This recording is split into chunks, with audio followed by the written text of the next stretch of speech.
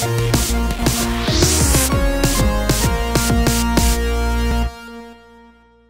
Virtual Boys have been playing Nintendo since they were little. These many years of experience have made them experts in the field, or at least they think so. Join them this week as they talk about Bayonetta.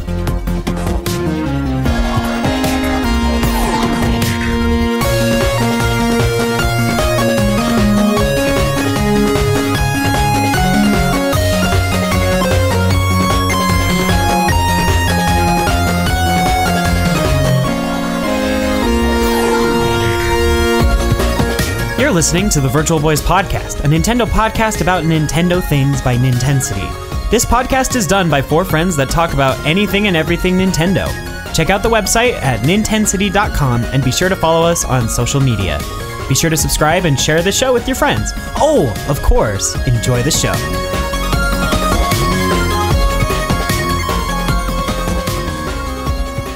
Hello everyone, and welcome to the Virtual Boys Podcast, a Nintendo podcast about Nintendo things. This is episode 88. I'm your host, David. Ladies and gentlemen, it's what you've been waiting for, the Virtual Boys Podcast. And I'm accompanied today with James. Bayonetta, fun for the whole family. Yeah. Rated you really M. Think so? Yeah, it's rated M, much fun for entire family. Yeah, see? That's why it's rated M. That's right, why it's rated M. It's just James and I today. Jordan and Skylar are both busy with lots of things, so we'll just have to make do with both of us. I think we'll have a good time. We'll manage. We'll manage. If you couldn't tell by our little intro statements, this week's episode is going to be all about Bayonetta, because Bayonetta came out on Switch last Friday. So we'll be talking about that, but first, want to remind you to check out our Patreon page. These episodes are going up early as a reward for those that support us, and you'll be able to get access to our YouTube videos a day or two early as well. Head to patreon.com/Nintensity for those rewards. And if you want to talk about this episode with us, check out our Discord community by going to ninten.city/Discord.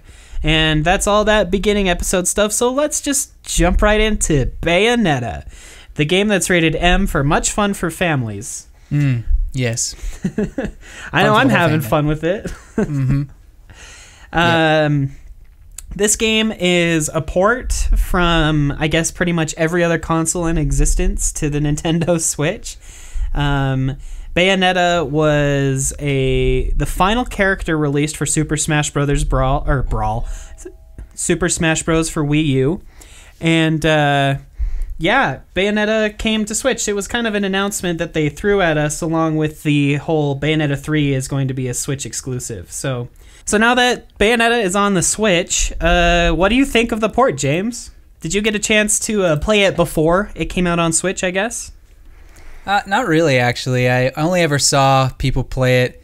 I think it came out when I was just out of the loop and everything, so I couldn't really obviously play it at that time. And then when it did come to the Wii U along with Bayonetta 2, I just didn't pick it up. But the Switch is a perfect opportunity to pick it up because now you have it portable. And this is like the never-ending story, but almost every game is just like raises the bar, or however you want to say it, because it's now portable. Every game is more accessible because of that. Oh, I absolutely agree with that. Absolutely. It's so fun to play this game in handheld. I mean, over the weekend, I played through a couple of chapters while I was working on some coding while it was compiling and stuff. And it was just nice to have it sitting right there and not have to shift my whole attention over to a giant screen 10 feet across the room. I could just hold it in my hands and still see the progress on what I was doing. So, yeah. Yeah, I mean, and it still looks great. It's still cinematic as ever. I mean, I guess I'm not like the most potent. I don't know. I don't really notice the difference between resolutions too much. I mean, I can see them from time to time, but in this case, you really can't notice that much of a difference in it.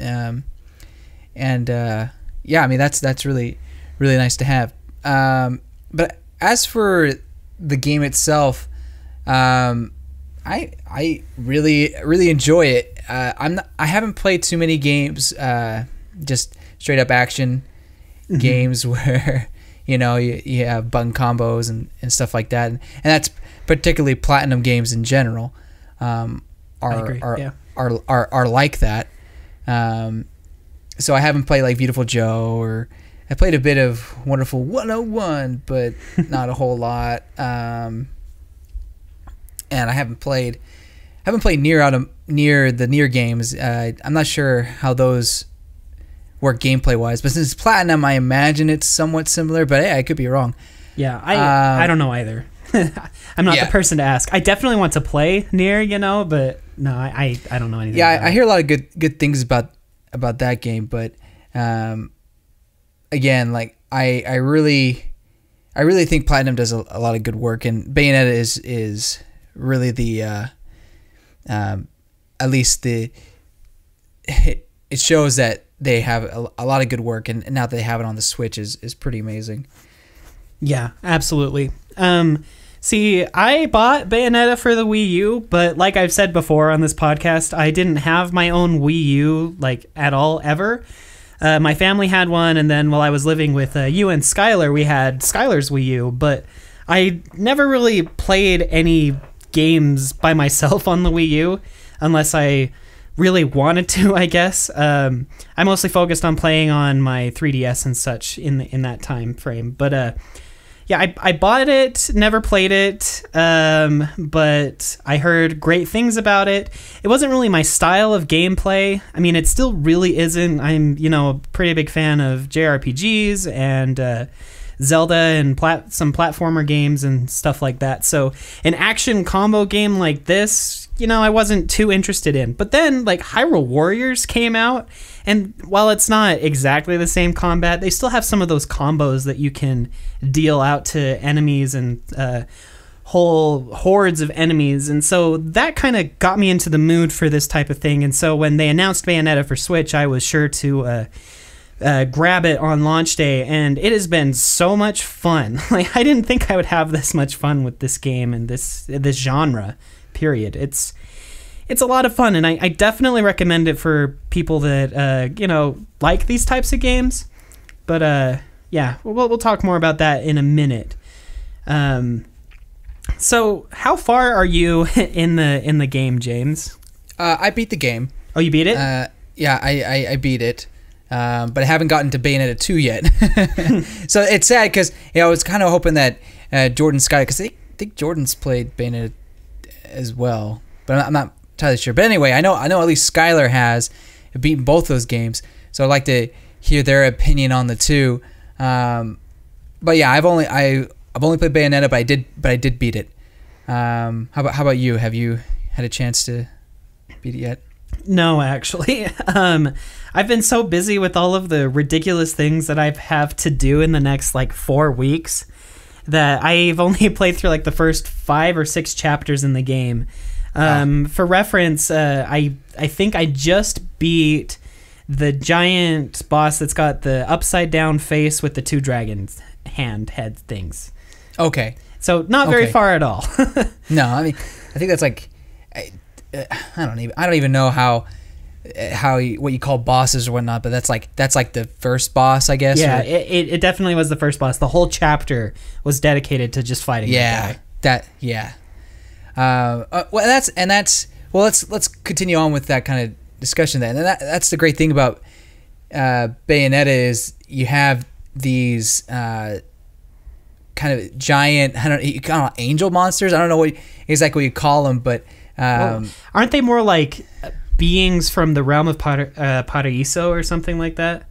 Like, they call themselves angels and are from paradise, but they may or may not be the good guys. I mean, I don't know. I'm not very far in the story, so I don't really understand. Well, I mean, it doesn't really have anything to do with story. It's I guess it's more of the darkness versus the light kind of a thing, Yeah. Okay, that makes sense. Yeah, they're basically angels. I mean, I haven't.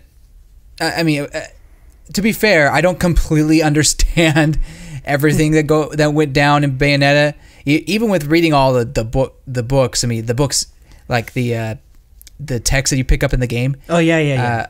That helped me, but still, I just kind of a little lost on some of the things. It's like, what? Why is this happening? Why is there a child here? What? Who are you? You know, like, why do I keep seeing these cinematic things? But it's still enjoyable, and I think that I have a basic understanding of everything, and the ending wraps up fairly nicely. So it's not like you finish the game, you're like, well that was weird, or nothing like that. It does finish rather well. But anyway, but what makes Bayonetta so cool is that you're constantly fighting these monsters, and they're like some of them do repeat a little much. It would be cool to have some variety, but then again, like when you get like the big bosses, they are so cool and just menacing looking in a sense. Like, how the heck am I going to take that down? Yeah. And then later on in the game, you're like shooting them down easy. Like, obviously the HP is way low, but anyway. Yeah, and I mean, the game does punish you for deaths in, like, the final score after the chapter, because, you know, you play through the chapter, and each checkpoint gives you a medal, and the average of all of your medal scores ends up being, like, your final score for the chapter. And I think I have yet to get anything better than just above stone. I think it's silver, with most of my stuff being stone, because I don't know how to play these games very well. No, it's not my style, you know? No, I get you, because, like, for the first 2 or 3 chapters, I think it may have been 3, I was on normal mode, and I got like silver, but then the rest were stone. It's like, okay, yeah. I can't handle this. I can't figure this out. I'm getting it, but I'm just not quick enough or something. Yeah, it's all of the dodging and stuff. I die so much, and the game like keeps track of how many deaths you have in each chapter. I'm just like, I am so terrible at this game. I'm sorry, Bayonetta. I keep killing you. For real though. I mean, the game does not give you health that often. You can conjure up items in a sense, or buy with the currency in the game. You can buy something that will regain your health, but in order to accumulate all that, it takes a while, and they just don't give it to you, you know? Right, right. They want you to feel like a failure, I feel. And that's one of the cool things that I found about the game. It's like, the game's like, yeah, you suck. You can't fudge this. We know that you're not that skilled at the game, but that's okay, because you can still get through it. You can take as many deaths as you need. Just means you're not going to get a good trophy or a good checkpoint or anything. It just...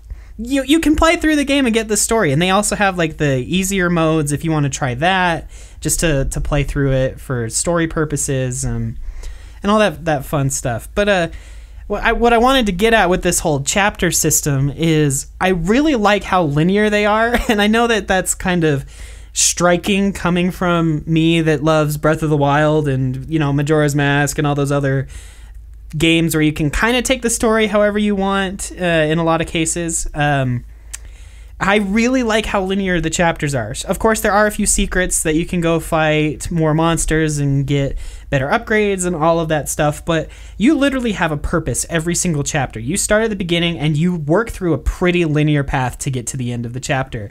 And that's really refreshing after playing so many of these open world games that I didn't know that I wanted anything linear. Does that make sense to you? Yeah, in a way. I mean, obviously to each their own, but I find linear games just fine. I mean, I don't have to have an open world to explore all the time, Right. Right. I guess what I was getting at is, like, I've played so many open world games lately that it's like a breath of fresh air coming into Bayonetta, because I just haven't played anything super linear in a long time. But because of that linearity, it's just fun. You have a purpose, you go through the chapter, and if you find the secrets, you find the secrets. But once you finish the chapter, it's on to the next area, on to the next set of monsters, and that's just really fun. I really like that. So like you were saying earlier, I don't really have any issues with the port itself. The game runs just fine. I don't know why so many people were like, oh man, we're gonna get Bayonetta is going to look terrible and perform terribly on the Switch because it's underpowered compared to the other consoles. It's like, well, this is a last-gen game that they just ported to Switch, and it runs just fine. So... Yeah, I mean, it runs perfectly fine. I mean, I haven't had any issues. I don't know if the same goes for Bayonetta 2. Right. I will say that you can tell its age a little bit. I mean, and that's to say, like, what? I don't know how old the first Bayonetta is, but you can kind of tell. It's like, okay, yeah, this is a slightly older game. I wonder if Bayonetta 2 has the same feel. Maybe it's just the feel of Bayonetta itself that I'm getting confused with age. It is a 2009 game. So So see, you know, there is a little bit of age then, and you can see that, like, and I really feel it in the cutscenes more than anything. Like, I don't know if you noticed that. Yeah. Just like how certain things will clip through other things, and they take advantage of still frames in a lot of the cutscenes to portray a lot of the dialogue, which is totally fine. It's really cool and cinematic how they make that work. I actually kind of like that. Yeah, like that I feel like that kind of makes at some moments seem like a visual novel in a sense. Yeah, but there's just not a whole lot of assets on the screen at a time, though. You know. Right. Like, it's either like Bayonetta, Luca, or Lucas, or whatever his name is, and you know, the little girl, and that's like the only three on screen. Yeah, there's like no city people or really much going on, and not to say like there needs to be, but you can just, I don't know. I feel like that's kind of a sign that, oh, you know, it's not that old, if that makes sense. No, that totally makes sense. The game shows its age, but that's totally fine because it still runs really well, plays really fast, and it's really, really enjoyable to play. Oh yeah, completely. And I feel like maybe I've said too many negative things about it because it really is a tremendous game. Like, it keeps you on your toes. Like, oh yeah, one moment you're fighting like how you normally do in Bayonetta, but next you do a certain special type of gameplay that you're like, oh, okay, I guess we're doing this now. Like, you know, I don't want to say what, because I don't know how far you are. Well, you're chapter 6, so I don't know if you've. In one of the first chapters, like, I was in the middle of the cutscene, and then something crazy happened, and all of a sudden it's like, press Y, and I missed it, and it was like, you died. I was like, what? I wasn't ready for that. I like set the controller down for a second to kind of rest my hands and just pay attention to the cinematic that was happening, and it's like, oh, a giant building is falling on top of Bayonetta. Oops. I didn't push the reaction button in time. And yeah. That still happened to me. I mean, I never put the controller down, but the game was like, no, you're too slow. It's like, no, I pressed the button. Maybe I'm just slow. I don't know. But anyway, like, not, you know, it's not even just like reaction to moments. It's like different types of gameplay. Like, I could honestly say there was a moment where I felt like I was playing Star Fox. Like, it's like, no wonder Platinum did Star Fox Zero. This is great. Like, right. But those moments where they kind of mix it up, or they just do it because it's cool. I kind of like it. It gives Bayonetta this sort of charm that some of the games don't have, and I feel like they just kind of Kamiya, you know, the creator behind this, I'm gonna do what I want to do, and I don't have to be like stapled down by some formula, you know. Like, I'm just gonna make a game that I want to make with a sexy woman and everything like that, you know. Like, yeah, absolutely. So overall, even though I've only played, you know, probably less than a quarter or a third of the game, I'm really enjoying it. This brings me up to the next point that I have written down here. That's who do we think that what type of people, I guess we could say, maybe that's not a good way of wording it, but who would enjoy this game the most? And Besides young children. Yeah, young children definitely. They need Bayonetta in their lives. No, I mean, beyond the M-rated tag, I mean, if you don't like any of the really suggestive stuff that you might see in some of the trailers for Bayonetta, then this is a hard game to recommend for you because it is filled with that stuff. I mean, even like the first Yeah. band. I tell you, it got awkward sometimes. Like, Please don't walk in, Mom. That's what they're obviously that's what they were going for, Right. And I think they execute that well. So if you don't mind that, like if we take that out of the equation, then I think people that really like beat 'em ups will really enjoy this game. If you're a big fan of fighters with lots of combos and fun stuff, then definitely pick up this game. If you are familiar with Bayonetta in any way because of Smash Bros or something like that, and you want to see what her story's like, then I would even recommend it to you, even if you aren't so great at combos like I am. You can set the game to easy mode and still really play through the game. I mean, you can get the game for what, $40 on the eShop by itself, and you can get both for $60 if you buy the physical copy, because it comes with both. It's a really good deal. 2 games for $60. I mean, that was one of the reasons why I grabbed the physical copy to get both of them at once. I mean, I'm going to play through both, of course, but that's who I'd recommend it to. Did I miss anybody in that? Not necessarily. I mean, I word of caution that we've already mentioned, but it's just normal mode. It is hard. It's rather. I think it's too difficult. I mean, this is coming from a guy who is not the most skilled. I'll admit that, but I really think that the difficulty level on that is a little too high, and it doesn't really give you a chance to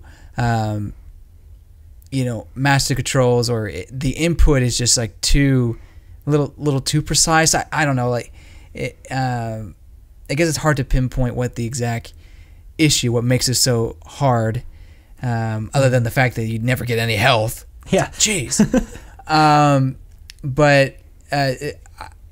So if that's a worry, just if you go to easy mode, you don't even have to go to very easy. I feel like easy is almost like you're 5 stories high with normal mode, then you just drop down like 5 stories, and there you're easy mode. That's the difference. Like, honestly, like it's a lot simpler. Granted, there are still difficult moments, and you still have to have some skill, But I feel like when I was playing in easy mode, I was having a lot more fun. Yeah. So see, I'm a little too unsure stubborn about it, if you're unsure about it, then yeah, I'd say go for that. I mean, the easy mode definitely makes it more appealing to more casual players that aren't so great at combos, and that will probably ease you into the game quite a bit. From what I understand, Bayonetta isn't the longest game ever made, so if you clear the mode on easy and then want to go back to it, a week or so later after playing through Bayonetta 2, then you could do it on a harder mode then and try and challenge yourself a little more. So I do agree though that the difficulty on normal mode is really kind of ridiculous. I've racked up more than like 7 deaths on chapters just at the beginning of the game.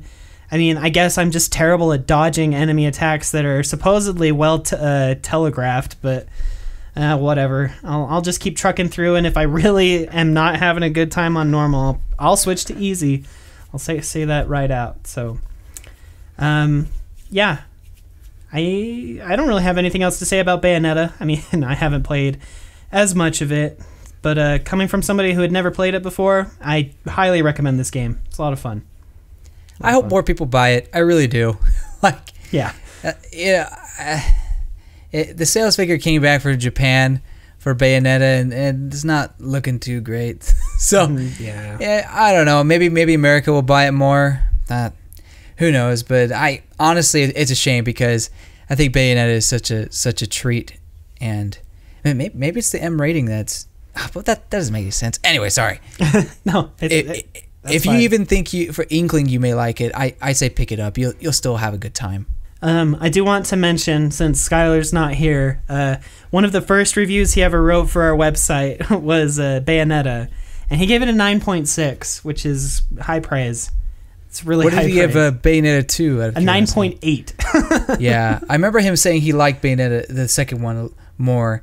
Gosh, I wish he was here because we can get his thoughts on that. But yeah, I'll definitely be playing Bayonetta 2 next on my list. So yeah. I guess we'll have time to talk about it later.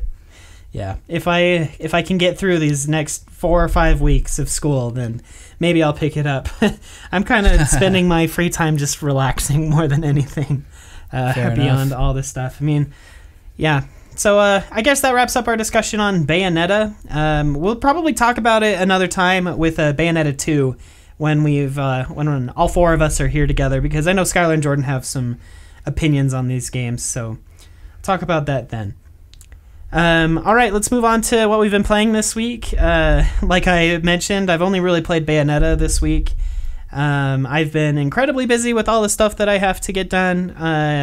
I am a physics researcher as an undergrad student, and I'm a senior, and so everything is just starting to throw itself upon me all at once. I've got, 2 exams this week. I have a presentation that I'm giving tomorrow morning to my entire research group that's, a group of 30 plus people. And I've been running code and doing all this ridiculous stuff along with all the homework and normal things that I usually do.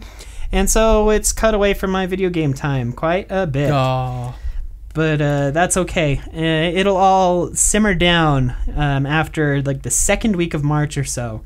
That's when I'll be focusing on my thesis, and I don't really have to make any new results because since I work on jet engine noise, I have to submit all of my stuff to the actual military to get it approved for public release. So I can't talk about any results or even really what I'm doing.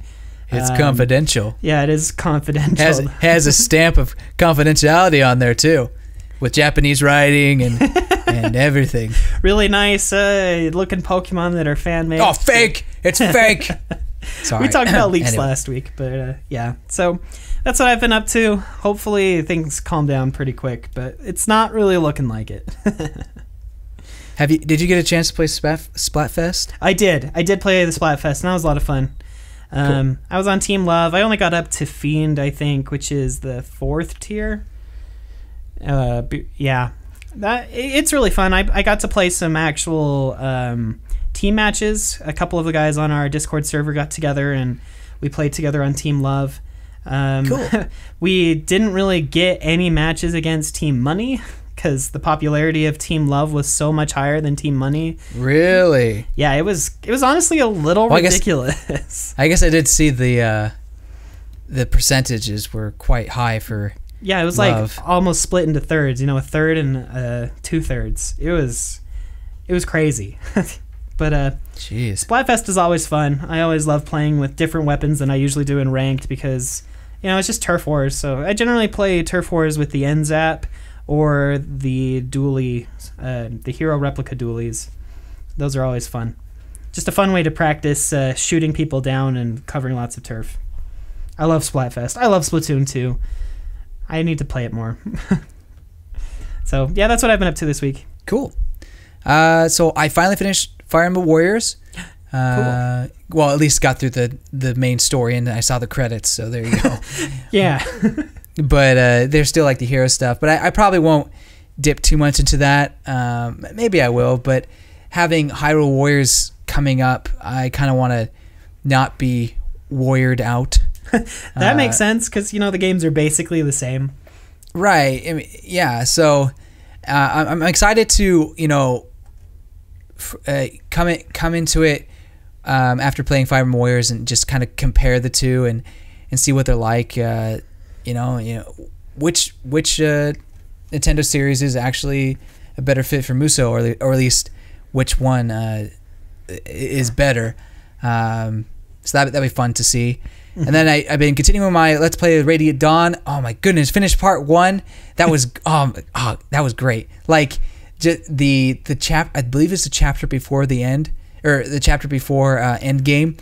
Micaiah's by herself. Oh man, it's great. That moment just kind of was one of my favorite moments in Fire Emblem it was really great. Excited for part 2. Hopefully, we'll be able to continue that this week. Yeah, and then along with playing Bayonetta, I got to play Tales of Berseria. I'm still like just I think I just barely beat the first dungeon, so I haven't gotten too far in that. Just like with any JRPG, figuring out the controls for me takes a little bit of time. But it's not like this is overly complicated, but there's a moment where I'm like, whoa, I have like 90 health out of 900. What happened? And I didn't get hit at all. Like what's going on? Like, it's a certain character or special move or whatever, and it's like, how do I get health back? So I guess I've been having an issue with health lately, with Bayonetta in this game. But yeah. I really like the storytelling in Tales of Berseria. There is a lot of dialogue, but the characters are well read and the writing is well done, that it's a joy to listen and watch, and I actually kind of crave those little moments where you press the triangle button and they'll start a conversation in a random place. It's like, oh boy.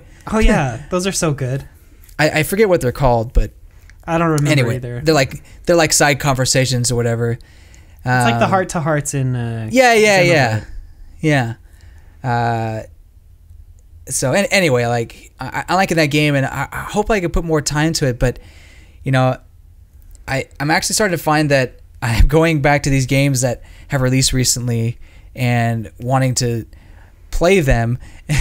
So my list of games I want to play is piling up, and most of it's on my Switch. So it's like I want to make time for Tales game, but I also want to play the Switch game so I can talk about them. Anyway, so that first world problems, I mean, Tales of Berseria, along with Kingdom Hearts 3 and a couple of other games that I've been looking at, I really want to get a PlayStation 4 just for these games. I mean, I love the Tales series. I've been a fan of the Tales series since Tales of Symphonia. Played through that one as well as Tales of the Abyss. Tales of the Abyss deserves more praise than it got. But anyway, I watched a review of Tales of Berseria last week, actually, after we recorded last week's episode, and it looks so different, but also so good, like compared to the older Tales games that I'm familiar with. I mean, I'm still upset that Tales of Graces didn't actually come out to North America, so maybe that's why I haven't been keeping up with the Tales series as much. But Tales of Berseria looks really fun. I know that a lot of the storytelling is based around like moral conflict and stuff. The main character is out for revenge, right? Mm-hmm. Yeah, so, for sure. Instead of being this happy-go-lucky, wonderful, I'm the hero and I'm going to save the world, she's like, I'm going to get my revenge. Well, it starts off kind of like happy-go-lucky in a sense, but it's actually it's really nice because you're caring for your brother, and then the people in the town are like, hey, you should be thinking about getting married. She's like, no, what? Boys, what? I don't know, like, I'm only 16, like, stop it. And that kind of a story, and then stuff happens, and it's kind of like, well, we are no longer in fairy tale land, we are now in hell. No, maybe not that drastic, but it's definitely a more serious tone with a lot of lightheart. There's still a lot of lighthearted moments that you find in a typical JRPG, but anyway, I really like it, and I can't say if I could recommend it to anybody yet. As far as I could tell, if you don't like JRPGs, you're gonna hate this game. So just gonna say that right now. All right, so I'm good. I'm safe. you should be fine. I mean, you like Tales anyway, so yep. Yes, I do. Should be good. Anyway, sorry, didn't mean to talk about this one as long as I did, but no, it's fine. It's fine. Hopefully, I can get more into this. Maybe I'll play a little before going to bed. But anyway, sorry. Yeah, if you want a Tales game to play, go grab the Tales of the Abyss on 3DS. If you're on what? Tales of the Abyss is on 3DS as well. 3DS, okay. Yeah, it was on PlayStation 2, and then they re-released it on 3DS. Well, you know, it reminds me of another game that released that I haven't played, but Radiant Historia. Oh, like yeah. The remake of that, remaster, whatever you want to call it, came out, and I'm like, oh, well, I want to play that too. Sadly, it's on the 3DS. But anyway, but that's like another thing I got to add to my list. So yeah, and Tales, or not Tales, Secret of Mana was re-released. You know, they gave that a nice fresh coat of paint. That's true. PlayStation. That's true. I'm interested in that one. I mean, lots of JRPGs this year and last year. I think a lot of people really do like JRPGs. It's not as niche as it used to be. I say so. But it's just crazy how games just keep piling on. I know. Then again, the Switch, you know, we don't even know what's coming from Nintendo on the Switch after Kirby. It's kind of like, which looks beautiful. They released a new trailer just showing off the environments, and it looks gorgeous. I'm really excited for Kirby. It's gonna be good. It's gonna be good. It's gonna be great. Well, I think that'll do it for us this week, folks. Before we end the episode, just like to say thanks for joining us. Your support by just listening means a ton. I'd like to give a shout out to Skylar, our co-host, and he composes our intro music and outro music. You should check out his SoundCloud at soundcloud.com/skytar with a 5. And I wanted to give another shout out to, not a shout out, just to say, hey, go check our YouTube page. We got videos happening on there. If you've been living under a rock, some of our videos are actually pretty good. Maybe, I don't know. I like to think they are. I think they're pretty good. They just don't get any attention because we're a small channel. Yeah, it's true. We had one that went that kind of blew up for a small channel, but anyway, yeah, that's about it. But yeah, give it a check. We have a recent Kirby video that was not made by us, but actually a recent guy. I can't remember his name. His name is James too. Yeah, but I can't remember. He's a good guy. He's going to be making some YouTube videos for us for the foreseeable future. So yeah, check those out. And all that fun stuff. We'd also like to shout out to our patrons, Chris, Chase, and Ratmvp. Your support, guys, means a ton. You've been supporting us for a very long time, and we really appreciate that. If you want to join them in supporting the show, head to patreon.com/Nintensity.